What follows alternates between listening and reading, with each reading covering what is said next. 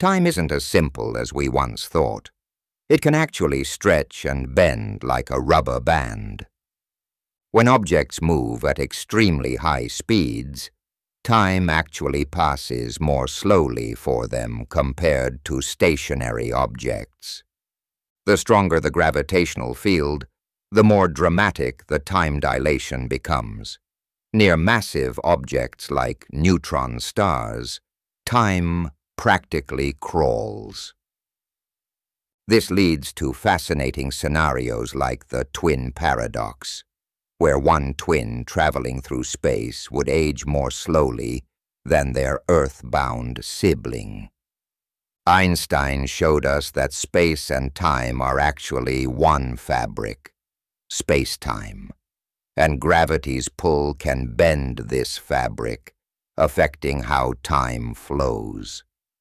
Today we can measure these tiny time differences using atomic clocks, proving Einstein's predictions with incredible accuracy.